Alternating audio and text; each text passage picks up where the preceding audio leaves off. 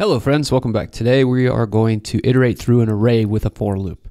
A common task in JavaScript is to iterate through the contents of an array. One way to do this is with a for loop. This code will output each element of the array to the console. So this is just saying it's console logging out each element. So it's going to go 10, 9, 8, 7, 6.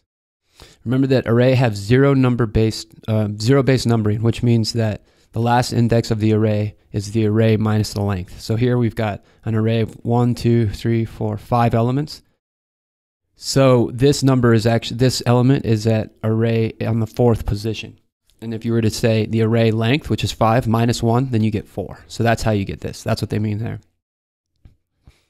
Our condition for this loop is I is less than array.length, which stops when I is at length -1. So we declare and initialize a variable total to be 0. Use a for loop to add the value of each element to my array to total. Okay, sweet. So what we want, first what we want to do is declare and initialize a variable called total. So variable total, and we're going to set that equal to 0.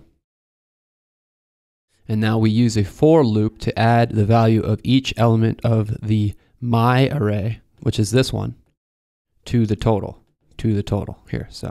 So for, okay, variable I is equal to 0 because we're going to start on the 0th position of my array.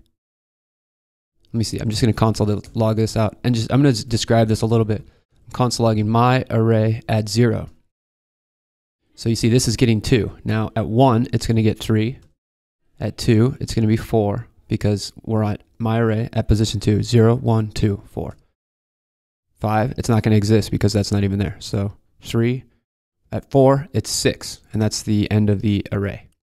And so what we're doing now is we're writing a function that's just going to go through this. It's going to go 0 to 4. So I is less than, now we can go my array dot length. Now, length. Okay, I'm going to comment this out again. If we go my array and we say dot length, we get 5. But that's not right because we don't want it to go to position 5 because 0, 1, 2, 3, 4, and then 5 will be nil, which is a mistake. So we want to say my array dot length -1. So then we get 4. So it goes 0 to 4. My array dot length -1. And then finally, we're just going to say 1 plus equals 1. I plus equals 1. And then I'm going to uncomment this so it looks good again. We're going to say total is equal to total plus I. And now if we were to console log my array, if we were to console log total, you see it should be the sum of all of those, but it's not. Total is equal to total plus 1. 6 plus 5 plus 4 plus 3 plus 2. So it should be 5, 9, 14, 20. The answer should be 20. Total 6 right now. Total. What if we go total plus equals I? Total is equal to 6. If we run the test, it should work. Your total should equal 20, and yet our total doesn't. Total. Okay, so what we're doing is just adding the index. So we're starting off at 0, and then we're adding an index of 0, and then 1, and then 2, so that's 3, and then 3, that's 6. And so the index isn't helping us. What we need to do is add the total is equal to my array. My array of I. There we go. Now we're getting that. And then I'm actually not getting that last number. I'm adding it up to 14. So I need to say I is less than or equal to my array dot length.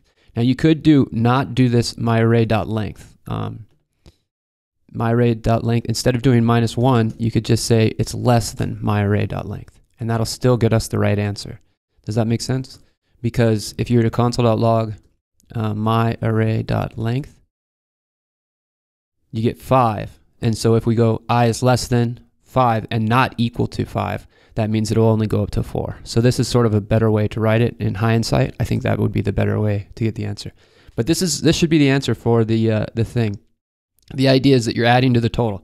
Let's console.log the total as we're iterating through, right? You can see the total's growing too. Initially, it's 0, but then right after we add the first element, which is 2, yeah, we could actually console.log that as well. My array at I.